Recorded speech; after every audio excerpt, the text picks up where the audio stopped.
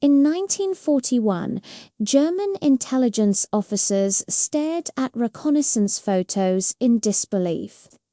At a British factory in Hatfield, a new bomber was taking shape, but it was made of wood.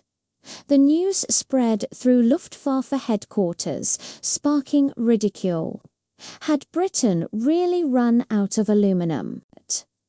Hermann Göring himself reportedly joked that the British were building bombers out of kindling, a sign of utter desperation.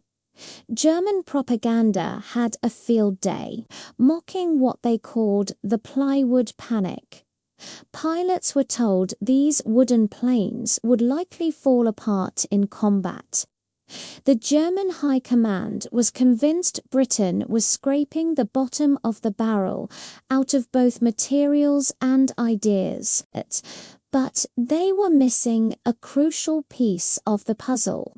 What they couldn't have known was that months earlier, in November 1940, a bright yellow prototype of this wooden wonder had already taken to the skies, proving everyone wrong.